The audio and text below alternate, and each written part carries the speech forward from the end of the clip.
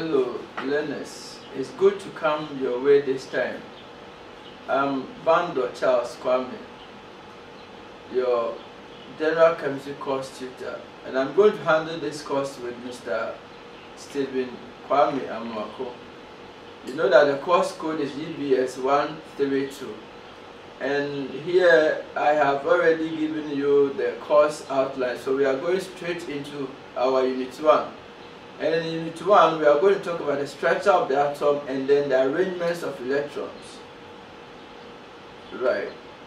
Now, before we continue with the units, I will want you to use this as a diagnostic tool to check yourself.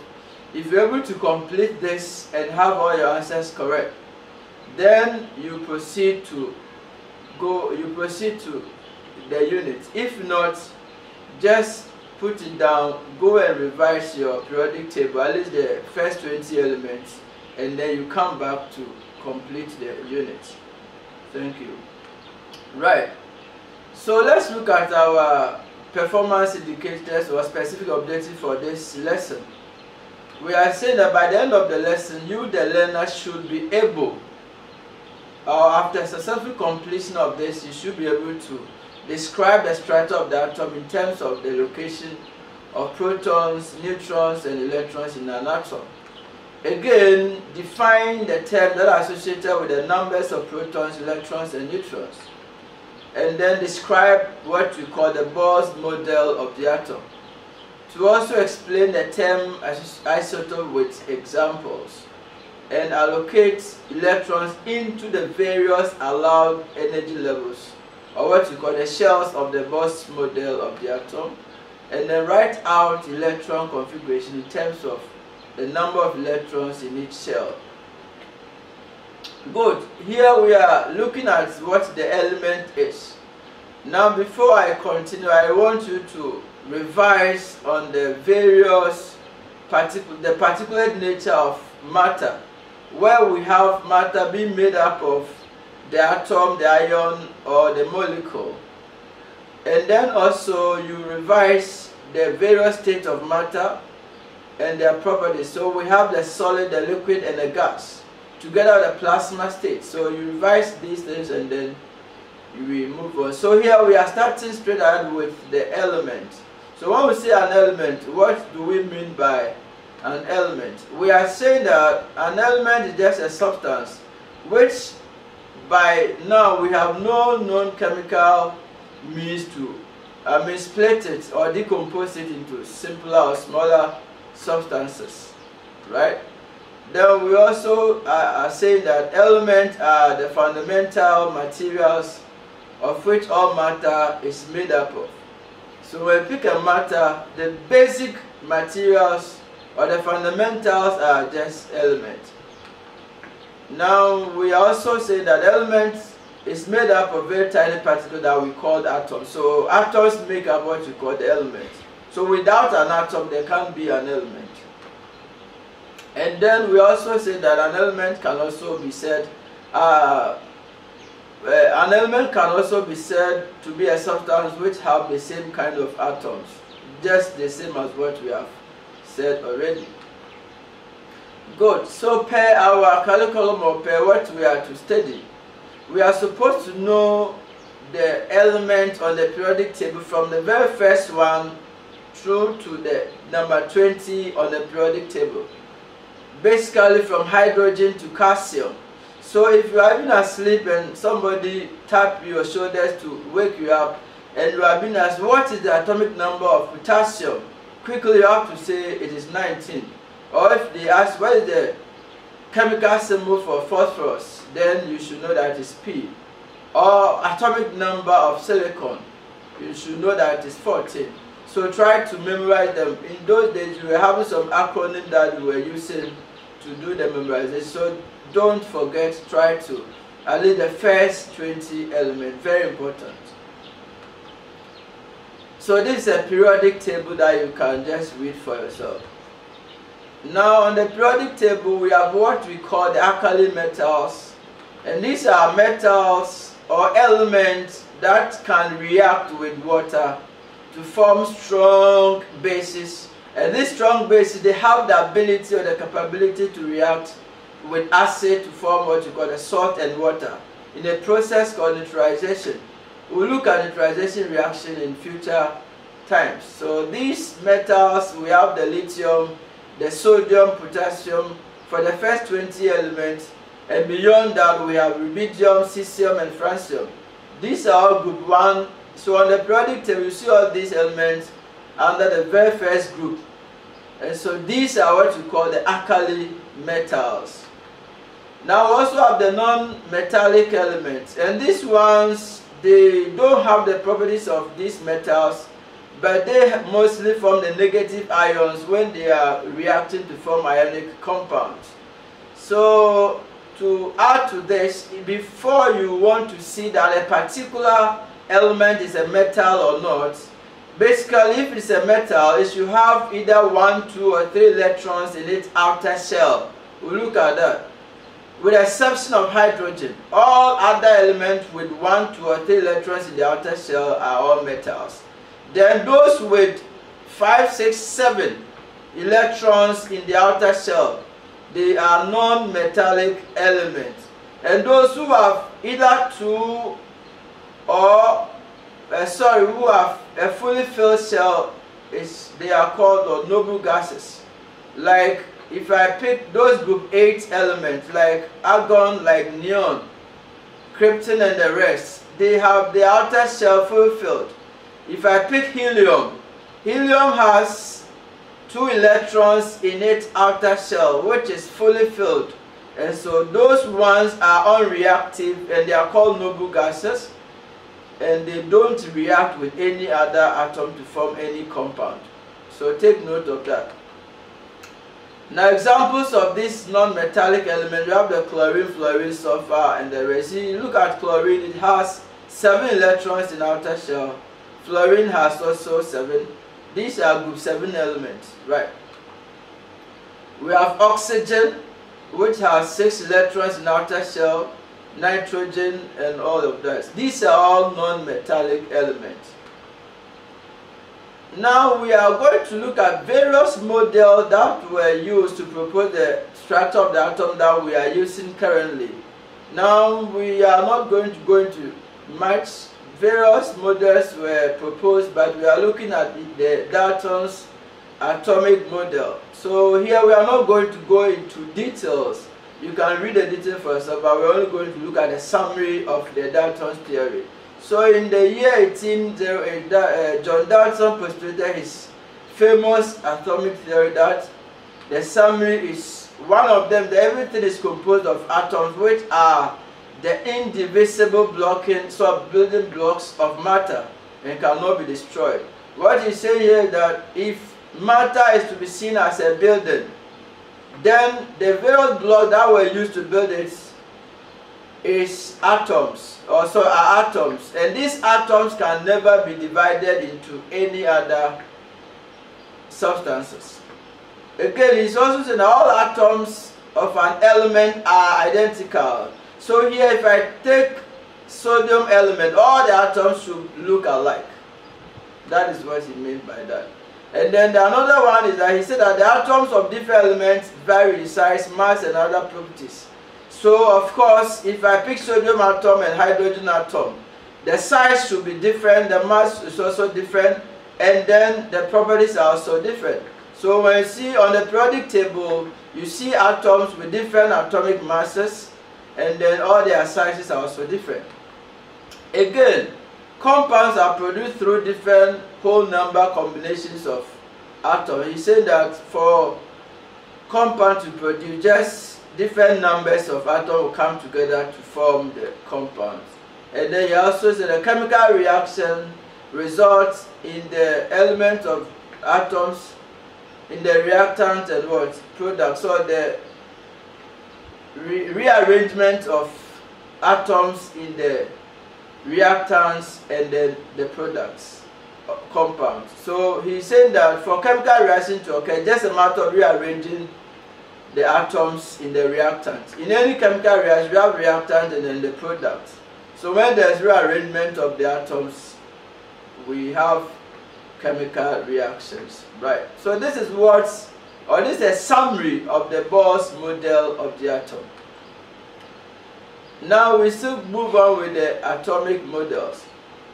So let's look at this, watch this video carefully, and after that we continue.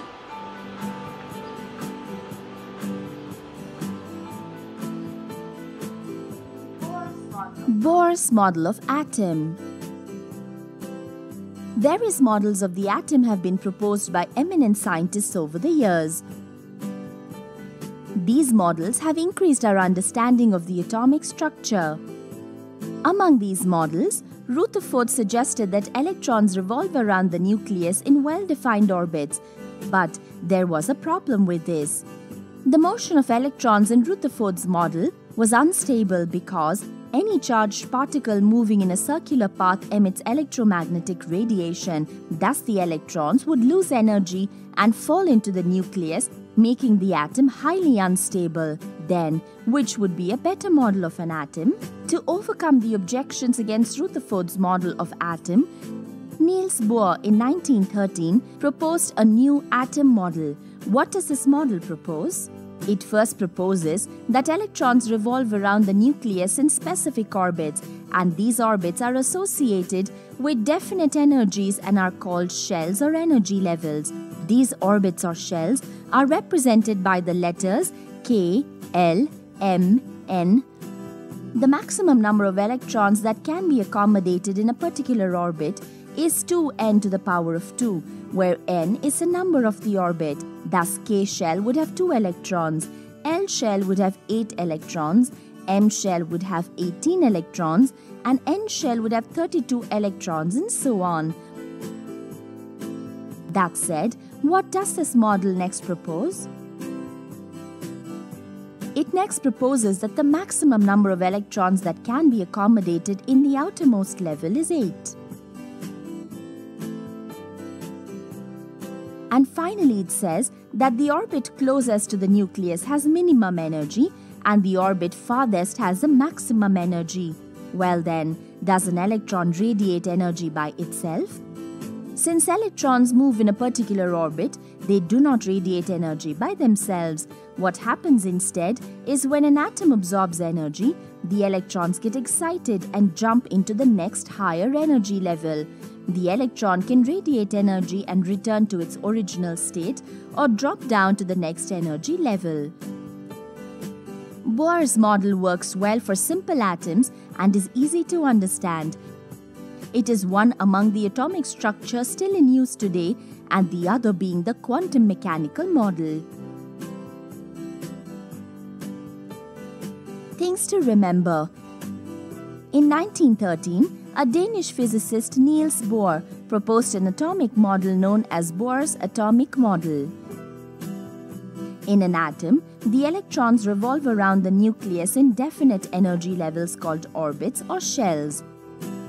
The maximum number of electrons that can be accommodated in a particular orbit is 2n to the power of 2. The maximum number of electrons that can be accommodated in the outermost shell is 8. The orbit closest to the nucleus has minimum energy and the orbit farthest has maximum energy. Electrons are excited to the higher energy levels by absorbing energy and return to the lower energy levels by radiating energy.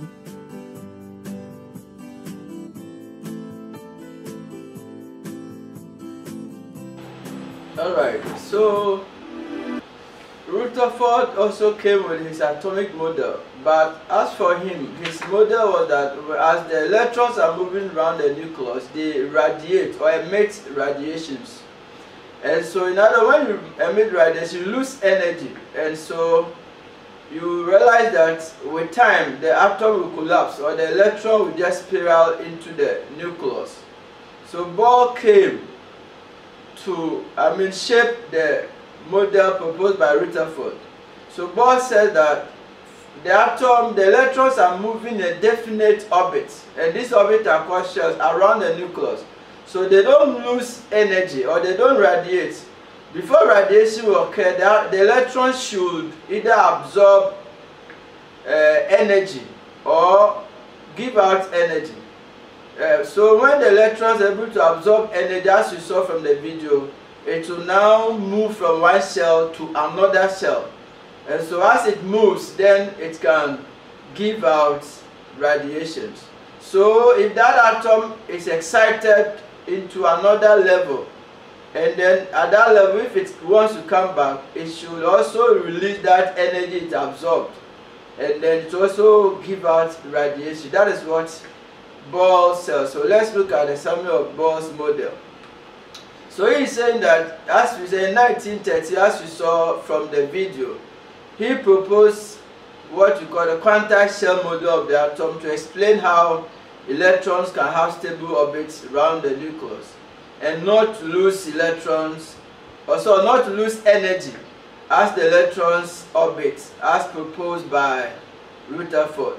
So Bohr said that electrons move in orbits of fixed size and energy. So the orbit or the shells of the electrons, they are fixed size and the fixed energy. And again, he also said the energy of the electron depends on the size of the orbit, and it's lower for smaller orbits. So for instance, the K shell, as we saw from the video, has the lowest energy, or the lowest energy, because the size of that one is also the smallest. Because it is the closer to the nucleus, it has the smallest energy. And so because the size is also small, then he said the electron can only gain or lose energy when they jump from one allowed orbit to another, thereby absorbing or emitting electromagnetic radiations. So you can either, when you are absorbing, you definitely going to jump into one energy level to another. So you can't just lose or gain energy unless you are making a transition from an allowed orbit to another one. Now it's also said that the atom will be completely what? Stable with the smallest orbit, since there is no orbit of lower energy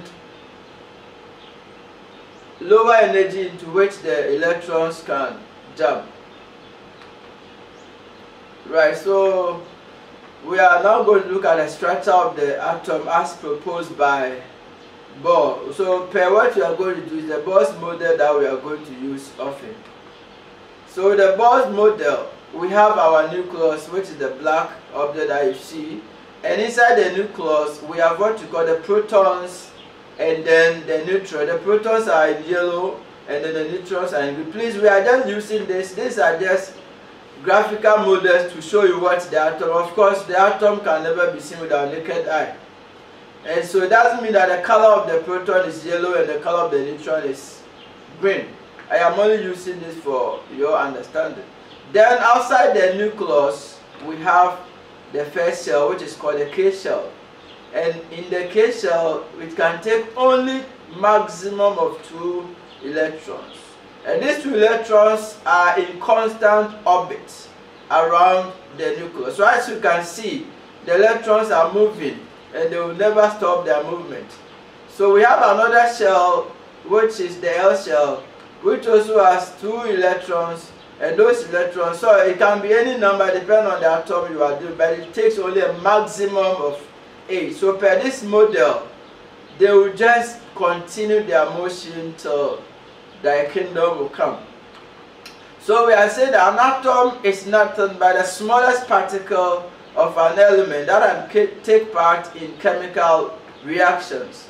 Please, this definition is the same thing that you know from senior high school. Somebody says since the atom has not changed, its definition will also not change. Again, we are saying atoms are made up of a nucleus of positively charged protons, which are just neutrons, which are neutral, and then the electrons, which are negatively charged, are the one you see in red, constantly moving around the nucleus. And the orbit of the electrons are called the shells, as we saw in the Bohr's model. Now we should note that the electrons move in circular orbits around the nucleus, as you can see, and then the atom is set to electrical neutral, because for any atom the number of protons and electrons are equal. So if I take the hydrogen atom, I have 1 proton and 1 electron. If I take the sodium atom, I have 11 electrons, 11 protons. So it is neutral. And so the neutrality of the atom is dependent upon the equality of the neutrons and then the protons. As soon as it changes, the number of neutrons against, so number of protons against electron changes. It is no more a neutral atom, but it becomes an ion. Right, we'll look at formation of ion in the future time. Now this is just what we saw. So here we have the nucleus around it. We also have the first shell, which is K shell, and then the other shell, all other shells continues. Please, I remember during BEC I was invigilating and a student drew an atom without a nucleus. And most of you are fond of doing the same. You only draw a circle and then you start the electrons. Once you do that, it means that your atom does not have a nucleus. And any atom without a nucleus is not an atom. So please, when you are drawing, the first, you can either use a dot to represent a nucleus, or if you want to use circles, then the very first circle, do not put any electron around it. That should be your nucleus. You can decide to show protons and neutrons depending on the question at hand. So the second circle is supposed to be your K shell with 2 electrons, and then the next circle will have its corresponding number of electrons depending on the shell you are dealing with, or depend on the atom. If it is an atom like lithium or boron or even helium, helium has only 2 electrons here in the first shell, and so it will not go into the third shell.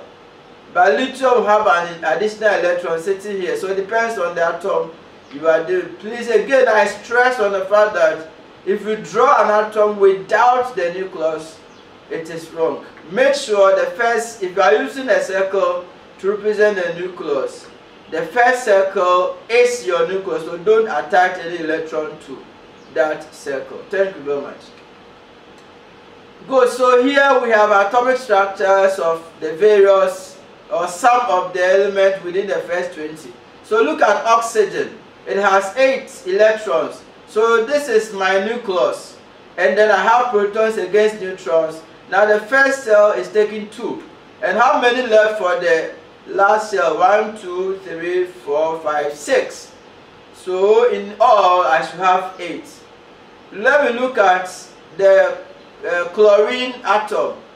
My nucleus, the first cell 1, 2, the second 1, 2, 3, 4, 5, 6, 7, 8. The third one 1, 2, 3, 4, 5, 6, 7. So when you add, it will be amounted to 17. So this is how the drawing of the structures of the atom should be. Please make sure when you are drawing, you do same. For the showing of electrons, you can just use anything to represent the electron, provided you tell us that this is your electron. Right. Now we look at the subatomic particles. Subatomic particles. Here we are saying that the proton, the electron, the neutron are the particle that makes up the atom. So there are charges, proton plus 1, electron minus 1, and the neutral which is 0. It means that it is neutral. Now there are masses. Proton has just 1, electron 1 over 1840. That means that if you take, you need 1840 electrons to add up and give you a mass of 1 proton. And then the neutron is also 1. So it tells me that the mass of the atom is concentrated inside the nucleus. Right. And so the positions are also there, you can see. Alright. Good. Now this is self-explanatory. The difference between the protons and the electrons. Please, I wouldn't waste time here. Just read it. We have the protons, which are positively charged. Electrons are negatively charged. You saw this on the subatomic particle table, which is the table that we are just using to do this for. So you see that mass of proton is 1, but that of the electron is basically negligible as you compare 1 and then divide 1 into 1840 times. So it's negligible. So just read on this. Good. Now we go into what we call the electron configuration. Electron configuration. This electron configuration is nothing but how we arrange electrons in the various shells. Of course, the question is that if I have an atom with 8 electrons, do I put all the 8 in the first shell, or I jump the first shell, put all the 8 in the second shell, or what do I do? And so this electron configuration is going to tell us what we are to do. So we are saying that it refers to arrangements of electrons in the various shells around the nucleus of an atom. So the electron move around the nucleus in circular. We have seen that already. And so the shells are also represented by K, L, M, N, O, and etc. Please don't ask me why we are starting from K and not A. Don't ask me, because this is what the scientists gave to us. So we have in ascending order. So the first shell is K shell, which is the closest shell to the nucleus, followed by LM in that order. Now I have said it's K shell the closest to the nucleus. Good. Now these are rules that governs the electron configuration. We have the first rule, which is called the duplex rule, which says that the first shell should take maximum of 2 electrons.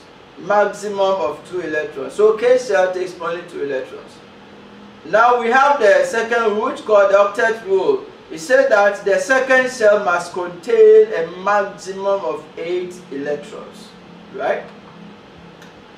Now besides the 2 rules we've just discussed, we can also know the number of electrons that must be in each shell. Of course, when we watched the video, we saw that formula.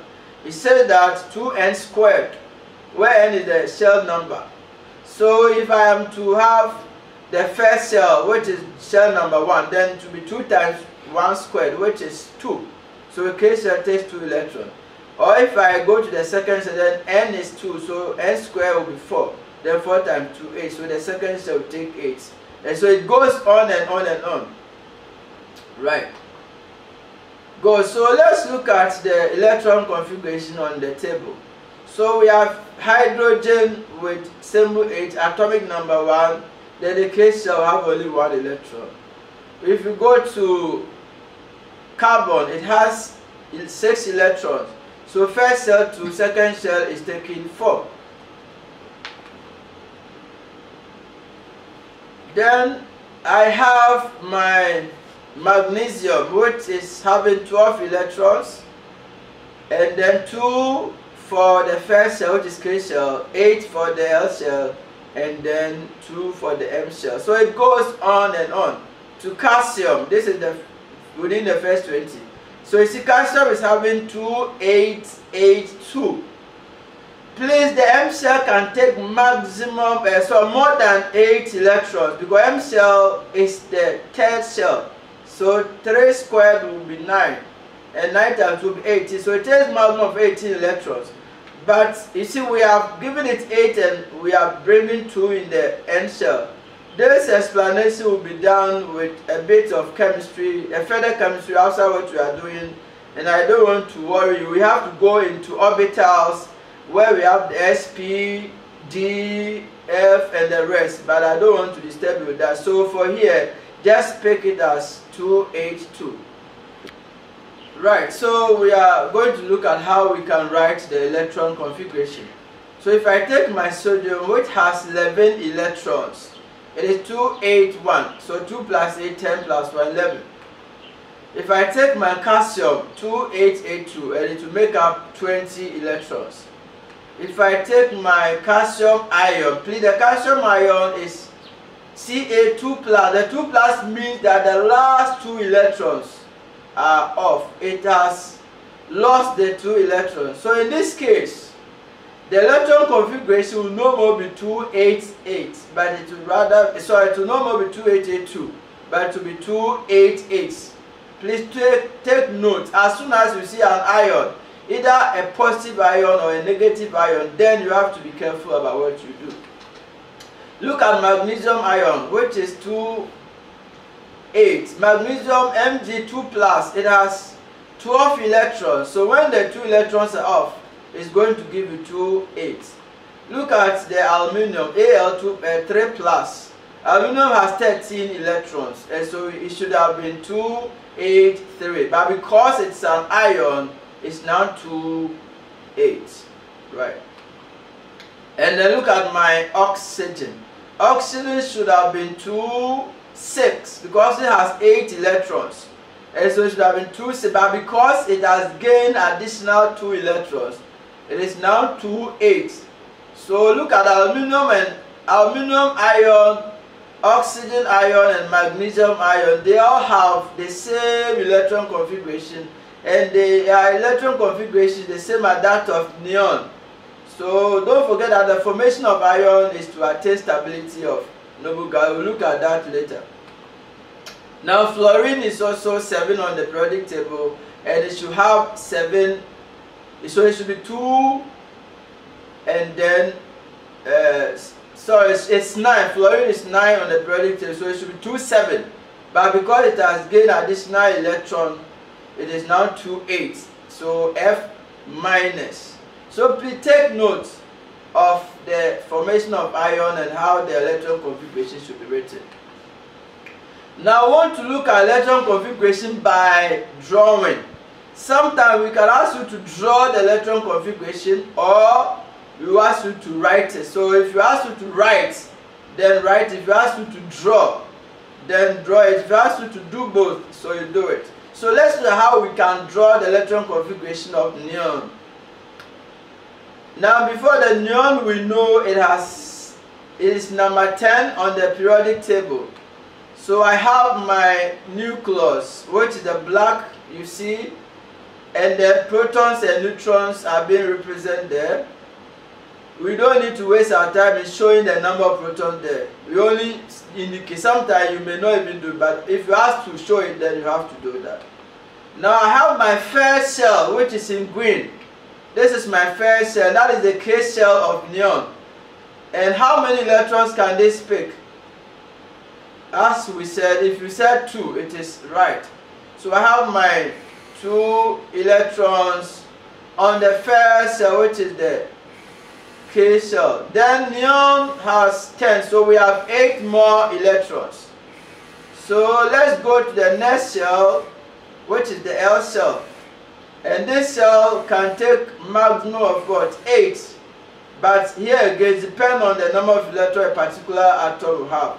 So I have my 2 of them, another 2, another 2, and then another. So when you count, I have 1, 2, 3, 4, 5, 6, 7, 8, 9, 10 electrons in this. Please, you see that I drew my nucleus first before I started with the next circle having my electrons.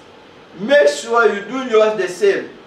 If I mark anything of yours and this circle is not there as the nucleus, but you go ahead to draw this circle with electrons, I will not even waste my time to read anything. I just cancel it or mark it wrong. Good. So these are, so we use the same concept to draw for chlorine. You can count and you get what? 17 electrons. We also have, this is chlorine ion. So chlorine ion is Cl-1. So you see a minus on top here. So if you count, instead of 17 here, you should get 18. So let's do the counting. So I have 1, 2, 3, 4, 5, 6, 7, 8, 9, 10, 11, 12, 13, 14, 15, 16, 17, and then 18. So chlorine ion is having what? 18 electrons instead of 17, because it has gained additional electron. Right. There is also the sodium ion. So a sodium atom which has 11. That is sodium ion will have the last shell going off. Now sodium ion now have, so it has 10 electrons instead of 11. So please, this is how we draw the electron configuration. If I ask you to draw, make sure you do justice to this. I use the neon to show you how the drawing should be done. Right.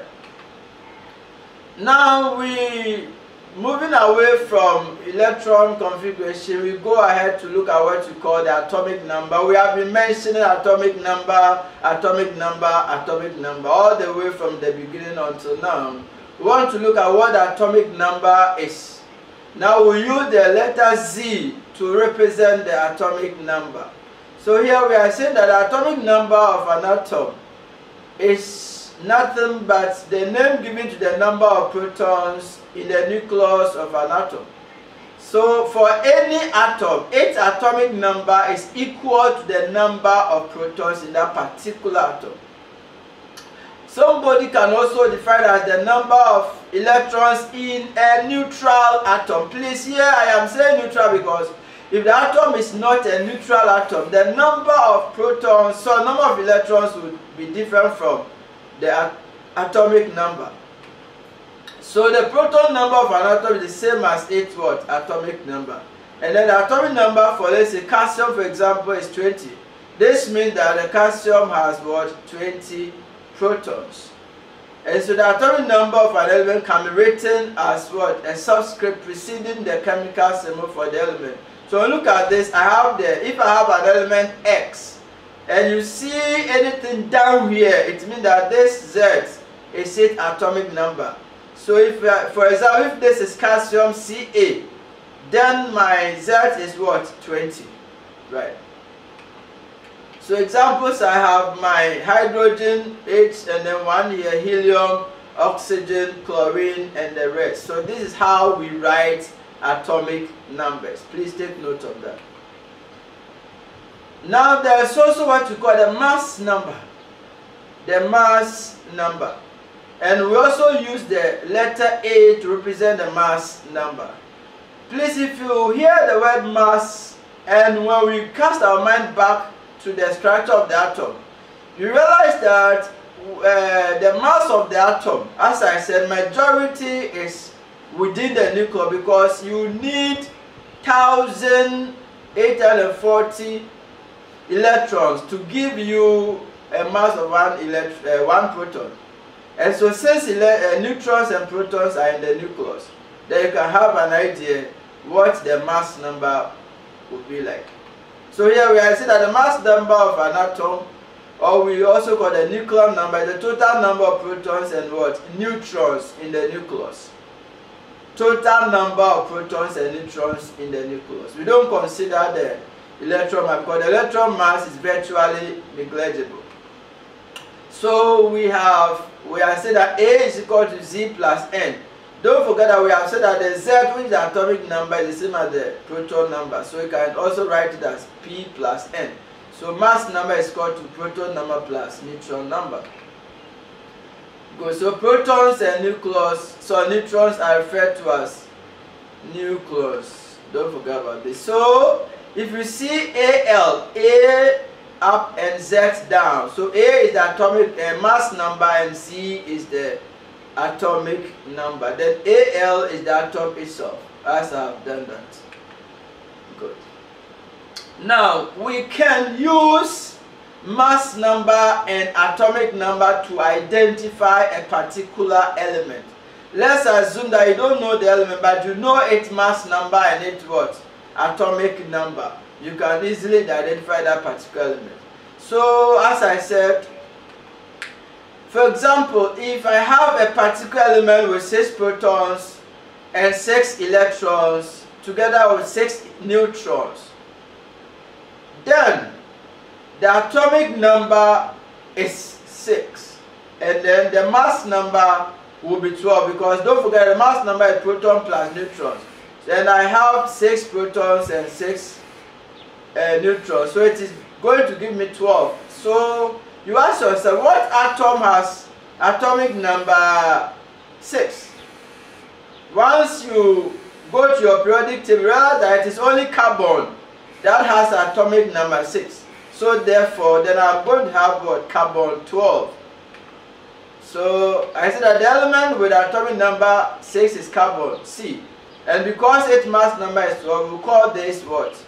Carbon 12. So this is how we can use the atomic number and then the mass number to identify a particular element. Thank you. Good.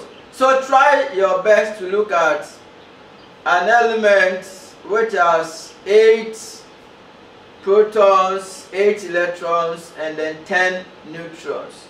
So try it on your own, and then compare your answer on the to the periodic table and see whether you are correct. Now let's see some work examples. So I have atomic number of an element Y, and this element Y, it has atomic number 17, and its mass number is 37. So how do I know my proton number, my electron number, and then my neutron number? So let's look at how best we can do this. So I have said that the number of protons is equal to the number of neutrons. So just make this statement and then you equate it to 17.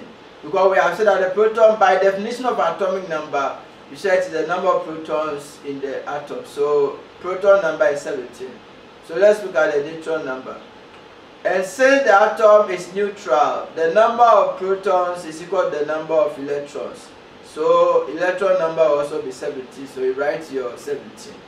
Now, last but not the least is the neutron number. And then with the neutron number, we have said that the mass number is equal to the proton number plus the neutron number. So in other words, to get the neutron number, we subtract the proton number or the atomic number from the neutron, so the mass number. So we have 37 minus 17, and that is giving us what? 20, right? So anything that is given to you concerning these examples, you should be able to work around. It's very simple. So another one, I have given the elements Mg2412, deduce the following. So per what we know so far, what do you think my mass number will be? What do you think my atomic number will be? What do you think my number of protons will be, and then that of neutrons and electrons?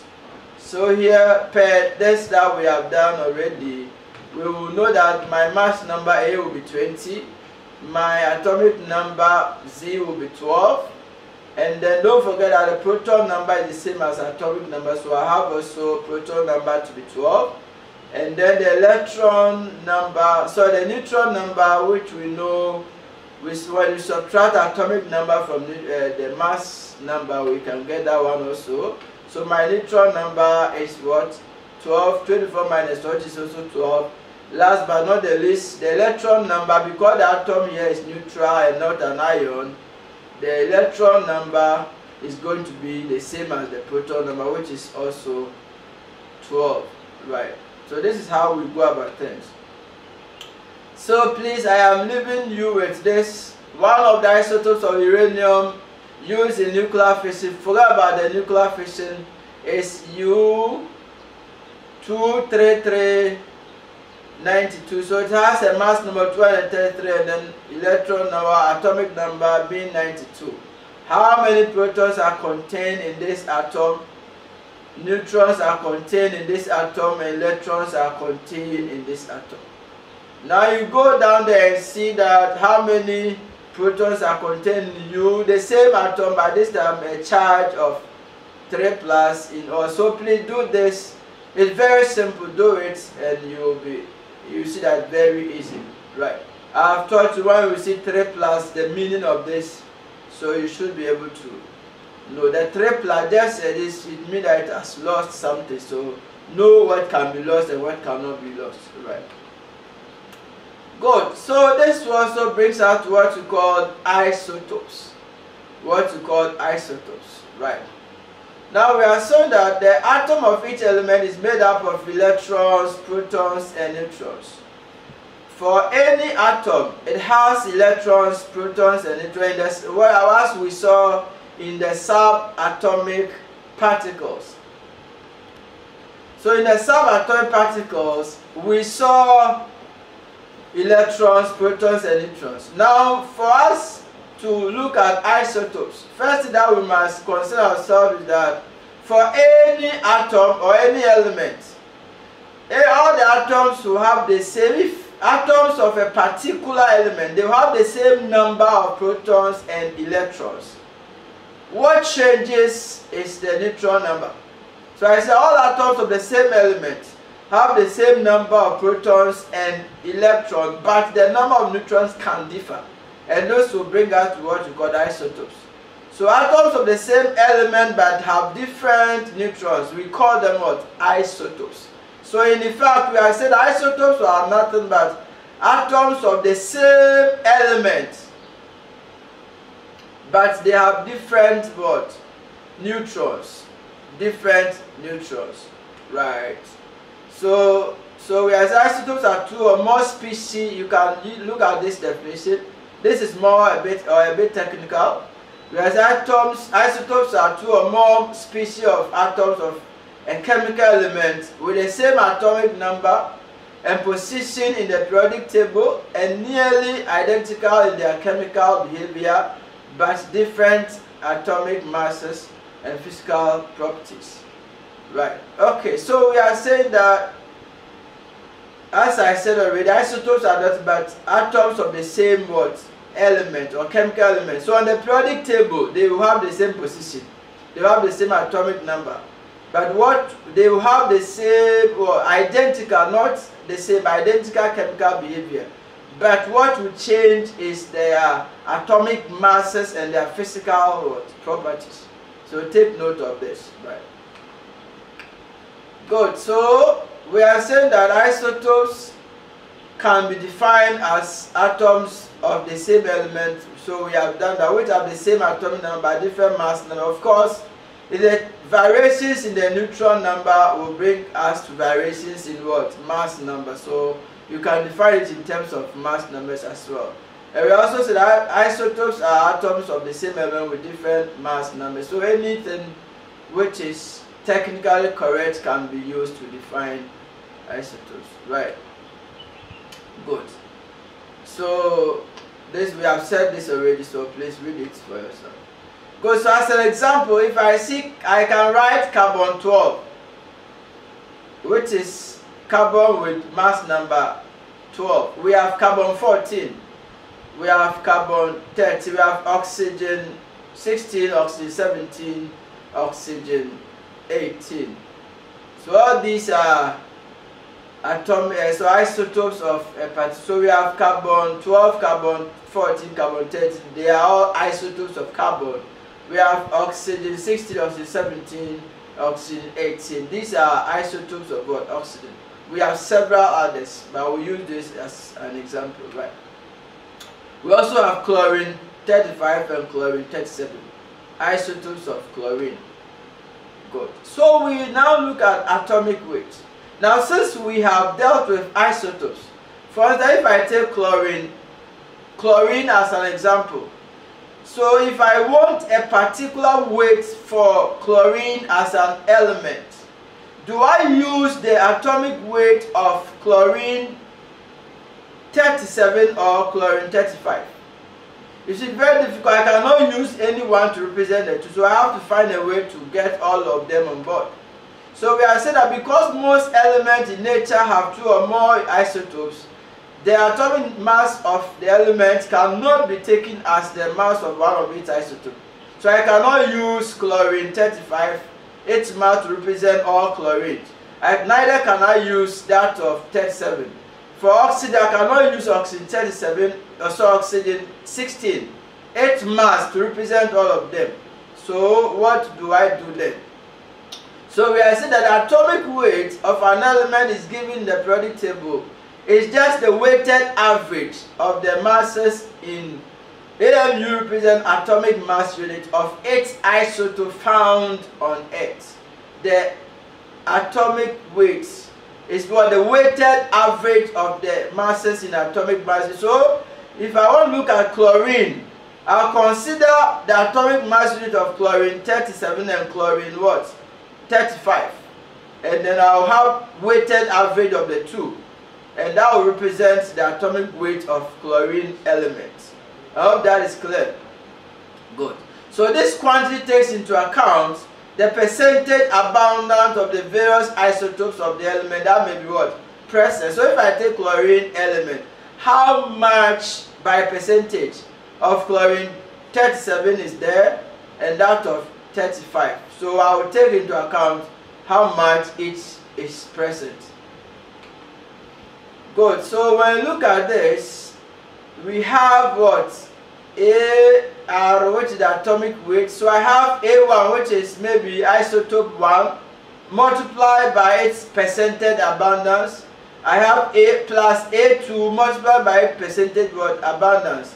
Then on and on to the last what? Isotope present. So for example, if I take chlorine gas, which has 75% chlorine 35 and 25% chlorine 37. So for my atomic weight, I will have what? 35 multiply 8% abundance, close your bracket, plus 37 multiplying 8% about 25. I divide all this by 100% and that will give me 35.5. So that is how come on the periodic table the atomic weight of chlorine is 35.5. So you see here we are not using the mass of any of them, we are using the atomic weight, the weighted average of all of them. Good. So try this.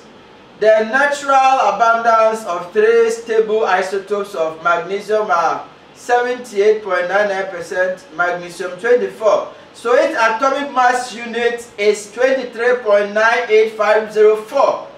Please, if you look at the definition for atomic weight, we said we use the atomic masses which are in atomic mass units. So do not use 24 in your calculation, but rather use 23.98504.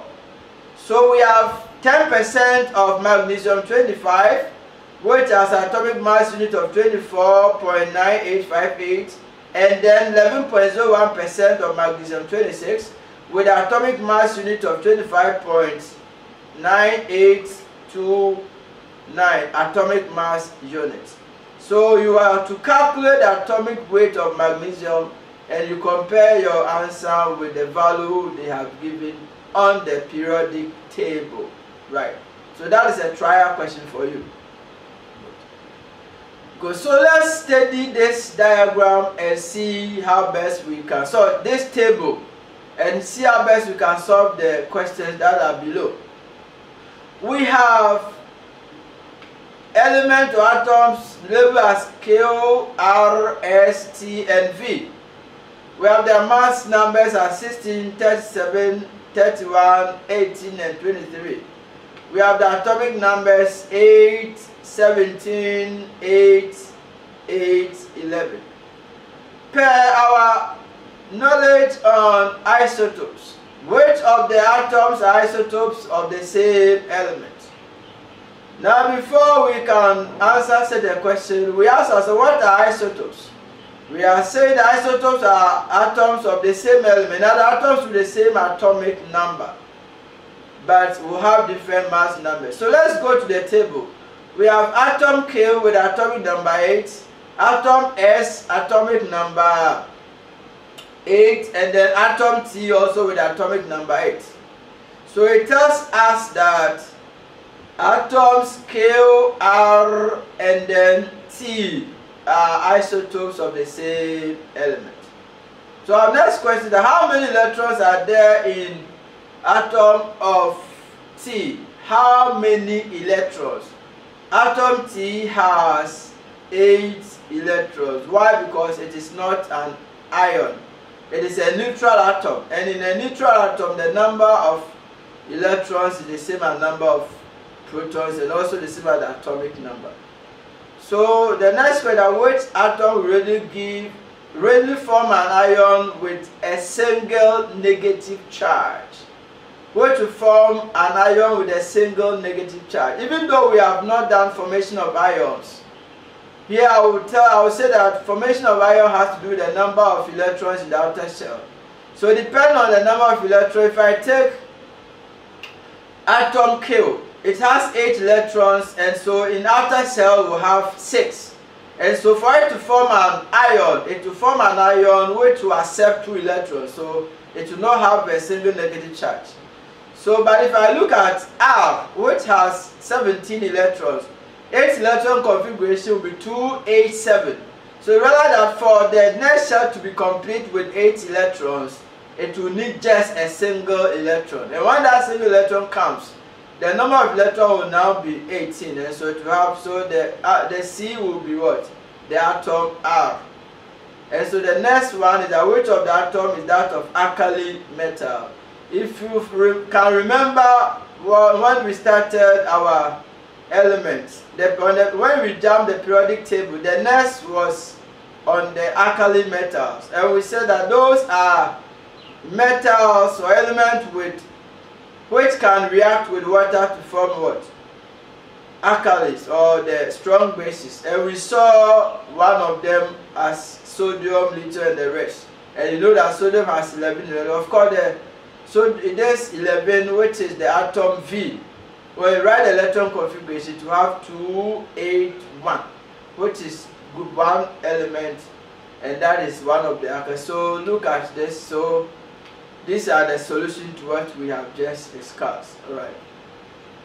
I believe you are okay with this. Good. So thank you very much for your attention. Now I have here some exercises for you. You can do it on your own, but at a appointed time I will let you do them, and then we'll look at it and mark it. So here we have defined the thermal isotope, name the instrument that is used in the thermal isotope. So neon, which has atomic number 10, has 3 isotopes of mass 17, 19, 20. So you have to look for the neutrons present. So you also define atomic number and mass number of an atom. So an atom has how many? 11 electrons. So you have to draw the electron configuration, state with reason the type of chemical bond that will form with chlorine. We also have this. You have to complete this table. So the table has boron B, another boron B3 plus, chlorine 17, so chlorine 37, chlorine 35. And then we have phosphorus, which is P3 minus, and neon.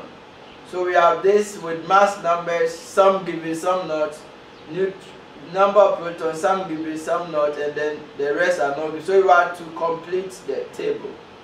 It's very simple, so you also to complete this table as well. So you have various elements: fluorine, magnesium, phosphorus, potassium, and some are given, some are not. So you are just to complete it. So this is very simple exercise for you to do. Right.